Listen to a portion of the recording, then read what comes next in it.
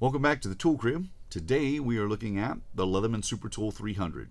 Now the SuperTool 300 is going to be a large frame multi-tool with a very good set of tools located within it. It's going to compete more directly with your Leatherman Surge, your Victorinox Swiss tools, your Gerber Center Drive Plus, a couple of the SOG models like the Power Lock and the Power Assist. But it's going to come at a cheaper price with everything except with the exception of the SOG models. Because of their Chinese manufacturing, they're a little bit cheaper.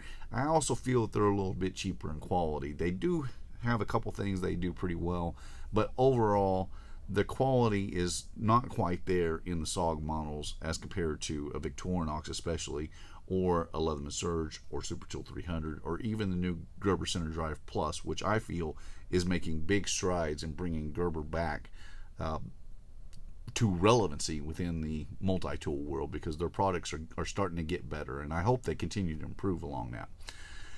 At any rate, the SuperTool 300 it lists today at about $90, but you can regularly find this tool somewhere between $75 and $80, which makes it very attractive when you're comparing it to those other models.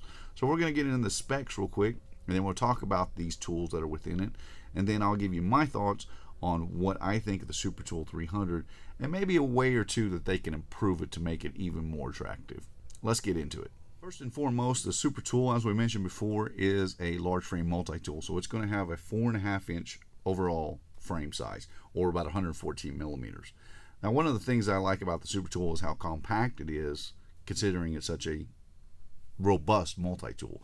And its width here is going to measure in at 1.5 inches, or about 38 millimeters.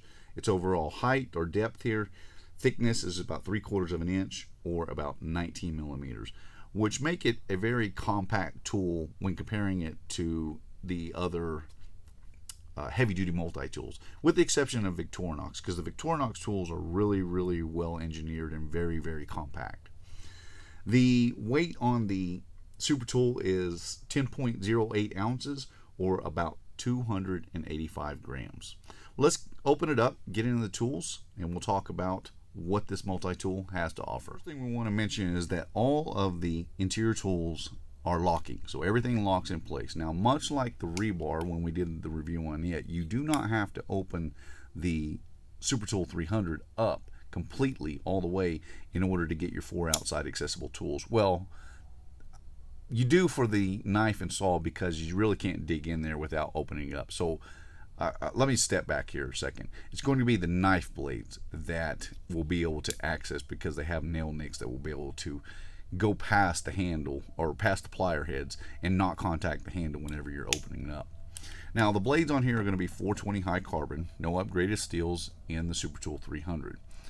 Now, Leatherman lists the blade length longer because they're measuring from the point to the center point of the pivot. I don't like that they do that. The actual cutting edge blade length on the SuperTool 300 is 2 15/16 of an inch, just a touch under 3 inches, or 74 millimeters, and that's going to be true of both the main blade and the serrated blade. Now, the serrated blade, or excuse me, the main blade here has a very thin profile, and the reason for that is obviously because it has to sit in there flush when it's in the closed position. So you're not going to have quite as robust of a knife as you're going to have on a Leatherman Surge, but it is a very high quality knife. Now, one of the downfalls to it obviously is because it opens from the inside. If you're trying to cut something against a table or against a cutting board or something, you really have to open it up in order to get down there, and it's still not that convenient to do. It is a very good knife, but the orientation can be somewhat limiting in a way. On the opposite side, we have the serrated blade, and much like the main blade, it's going to be a thinner profile, be the same length, 2 15/16 of an inch, or 74 millimeters. Next tool over is going to be our, is going to be our 3 combination tool that I really like within Leatherman, but I will say that I don't like it quite as much in the SuperTool, and I'm going to show you why. So this is the 3 combination can opener, which can opener is extremely good, bottle cap lifter, and then the wire stripper. Now, the wire stripping functionality on the SuperTool is what I desire, or what I like less than some of the other multi-tools within Leatherman. I do like this particular tool. I like it a lot, actually, and the wire stripping functionality works really great on the other multi-tools. On this multi-tool, however, it doesn't work quite as good. So how I do my wire stripping, if you've watched my videos, I release the tool, trap the wire between the frame and the cutters. I'm able to apply pressure and then rotate the tool around the wire to cut the insulation, and then I can strip it off. But if you'll look on the SuperTool 300, you see it leaves pretty large gap. So you're not able to get down on wire quite as much as a Leatherman Surge, for instance. And a lot of that is due to how the frame on the Surge is curved to more closely match that that profile of the cutters. Now the Wave is even better. The Wave will get down and give you the ability to strip about 22 gauge in the fashion which I do it. And then the rebar is pretty good as well. Not quite as good as the Wave when it comes to wire stripping functionality because of the frame design of the rebar. But now we look back at the SuperTool and you'll notice that it's really offset, and the gap in there is pretty large. So you're not going to be able to get down on very small wire. The smallest that I'm really able to do well on the SuperTool 300 is about 12 gauge, where on the Surge I can get down to about 14 gauge, and I can cut that really well, and I can actually cut down on 16 gauge at its minimum. So while I like that particular tool, I don't care for it as much in the frame design of the SuperTool 300. Now the next tool over is one I actually do like in the SuperTool 300. I'm usually a big fan of the bit exchanger that Leatherman offers, but in this multi-tool, I actually like this large, long reach 3D Phillips driver. So it's a number 2 Phillips, and then you could also add on the bit kit, that a separate bit kit where you could take the adapter, which is squared off, fits directly over that, and then you have the ability to add on more bits. So it's good functionality for the SuperTool. The reason that I like this is because, unlike the rebar, which has a decent screwdriver for a 3D screwdriver, this one is actually a really long reach, 2-inch overall, where you can get a lot of reach out of this particular driver, and I think it works well in this tool. Most times I would rather see a bit exchanger, but in the case of the SuperTool, I'm actually okay with this 3D driver because I do have the ability to expand it in order to expand my driver capability. But I think that that is a very good tool in this particular multi-tool, more so because of its reach. Then the next tool over is going to be our small driver, our small flat driver. And then the next tool over is where, when you compare it to the Surge, it's going to have a little bit of an advantage because this is the saw. Now the saw length is 2 3/4 of an inch, or about 71 millimeters. I'm going to bring the Surge saw in here. So here's a big advantage that the SuperTool has over the Surge saw, and you'll notice it's about 5/16 of an inch in difference there. So it's pretty substantial. Now what the Surge offers is that with the blade exchanger, or that T-shank exchanger, now you can expand the capabilities and you can add on an aftermarket saw, which this is short enough to carry in the pouch with you. It's not one of those, 8-inch saws, so you can actually carry this very comfortably with the Surge in its pouch, and now you have the ability to have a bit longer saw length than you're going to find even on the SuperTool 300. But this is a very, very good saw. The next tool that we're going to look at, if we get flipped around here to the other side, actually we'll spread a few of them out here. So we have our medium flat driver, and then we have our large flat driver. Now the tool list on the SuperTool 300 is listed at 19, but they don't list this as 2 tools. This is actually your large flat driver, and it also works as a light duty pry bar, so I actually count it as 20. Then you have your awl with sewing eyelet, and the awl on here is going to be the same one that you're going to find in the Surge, and I really, really like the capabilities of that awl. It works extremely well. The next item over is going to be our lanyard loop. So if you want to carry your multi-tool with a lanyard, then you have the ability to do so. And then the last tool is going to be our file. Now the file has a bit of an advantage over the surge as well. So if we pull the surge in here and we get its file out, you'll notice that it has a length advantage over the surge. So the saw length on the SuperTool is actually 2 7/8 of an inch, or about 73 millimeters. Now, unlike the surge, it does not come with a diamond file. You do have a decently aggressive crosscut combination file, and then you have your single cut on the other side, and then you have your edge file. This one actually is a pretty good file. It's not quite as aggressively cut as you're going to find on Victorinox or even the rebar. I thought initially that these were pretty close in with their cut pattern when you're comparing it to the rebar, but actually the rebar is more aggressive. It has a more aggressive cut pattern than even the SuperTool 300. Is it a bad saw? No. Is it the best saw, or excuse me, file? No, I don't think so either. Is it good? Yeah, I believe it's good. It does a job and does it well, but I also do prefer the ability to have the diamond file on a surge because I use it a lot. Now, the one tool that the SuperTool is not going to have, and that is going to be the scissors.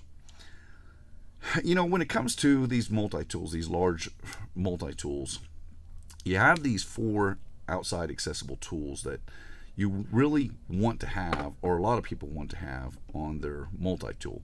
I personally use all of these. I use the serrated blade, I use the standard blade, I use the saw, and I use the file. So from my perspective, I want those on there. Now, you can have scissors that are on the interior of the tool, like they do in the Wave and the Charge series, but you sacrifice size and quality. Not necessarily quality, because they're pretty sharp scissors too. They're not as robust as what you're going to find on a surge though, or for that matter, a new Free P4. But when it comes to these larger or these multi-tools where you have the 4 main tools, that I personally want all of those on there, and then the 5th is left out, and that's going to be the scissors. I actually don't mind it in this because of the ability to add on scissors through a Victorinox knife or through a keychain multi-tool, that you can get very good scissors in. So if there's one tool of the main 5 that I want missing, from my perspective personally, I would rather see the scissors missing, because I can always add it on. And then having the scissors separate of your multi-tool, in most cases, unless it's an outside accessible like on the Leatherman Surge, it's actually more convenient to use it in a keychain or in a knife, as opposed to having to open up the scissors, fold them out, and then be able to use them. So while it does lack scissors, I prefer that the scissors are missing in this particular tool. Now if we close these up and we'll get the multi-tool opened up here again, we have the exact same set of pliers that we're going to find in the Leatherman Surge. So we're going to have needle nose, regular pliers, 154 CM replaceable cutters, and hardwire cutters, which work extremely well. And then in the back, we have the first slot there is going to be for your stranded wire cutting, and the second one is going to be for the wire crimper. It's exactly the same pliers that you're going to find on the Surge. What you sacrifice because of this design though is it's not going to be as comfortable when using the pliers. Now it does have some hot spots. They're not as prevalent as what we had on some of the early versions of Leatherman where they had this style, because what they do now is they have a bit of a bend over. So the SuperTool, this is in its 3rd generation now, and every generation has got a little bit more refined through the years. So I prefer the Surge over this because I like the outside accessible blades, and well, actually all the 5 outside accessible tools, and I find that the Surge just fits me better. This is a very good multi-tool though, and it comes with a very robust set of tools. The trade-off obviously is that you don't have the same convenience, but it's also quite a bit cheaper. So you can actually find this multi-tool, I found it today, for $74. So you can actually get this for about $35 less than you can a SuperTool, or excuse me, than you can a Leatherman Surge.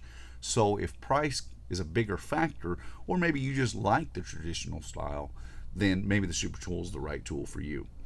Well, I'm going to talk a little bit about what I would do to improve the Surge, just like, or excuse me, the Super Tool. I keep misspeaking today. I apologize.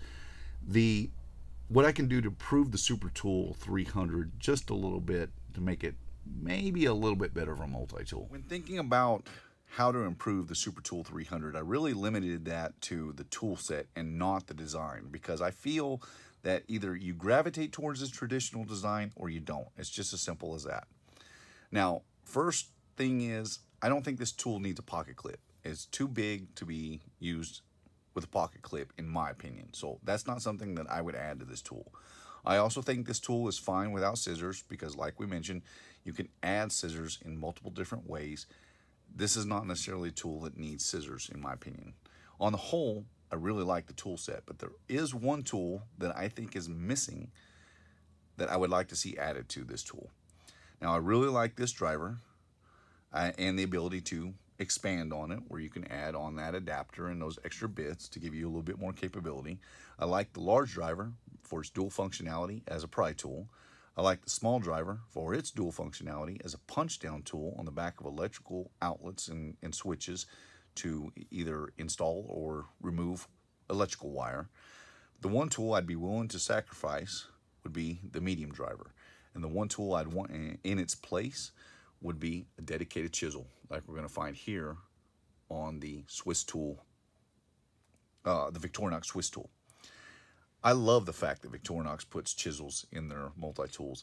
I think that's one tool that I would really like to see Leatherman implement into some of their multi-tools, because I think that it would, it'd really improve the functionality of the multi-tool on the whole, because you can either use it as a dedicated chisel on woods and plastics, or you can use it as a scraping tool, which would come in extremely handy.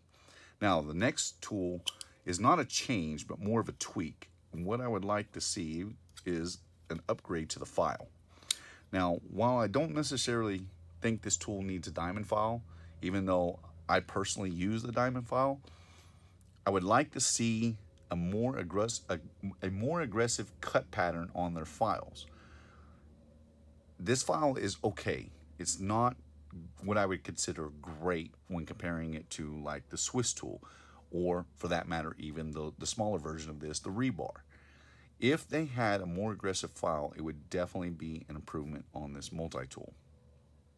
Now, thinking about the Super Tool 300 from a design perspective, I would love to see a version of the Super Tool 300 or a completely new multi-tool that incorporated the same quality of tools located within the Super Tool 300, but made them in an outside accessible version, much like the Victorinox Swiss tool, which is an outstanding multi-tool. It really is. Now, Leatherman's tried to do something similar with the new Free Series, but the Free Series, while it's convenient to use and user-friendly, it lacks a certain quality to its tool set. It's just not there for me. It just does not meet the bar that I expect Leatherman to meet with their multi-tools. But a version of the Super Tool incorporating the same tool set or similar tool set that the current Super Tool 300 has would be an outstanding multi-tool. Then you would have all of your rounded edges on the inside, so when you're using the pliers, there would be no hot spots. All your blades, your blades, your saw, and your file would all be outside accessible, so when you open the blades, they'd be orientated in the correct direction.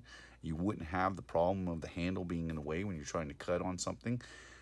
If Leatherman introduced a multi-tool similar to that of the Super Tool 300, but in more closely in design to the Victorinox Swiss tool, I think that would be an outstanding multi-tool. If you guys have some thoughts on what you would do or what you think could be done to improve the Super Tool 300, please put them in the comments below. I'd love to hear what you guys have to say. My name's Ben, and you've been watching my review of the Leatherman SuperTool 300. If you like this review, please give it a thumbs up, and I'll see you in the next one.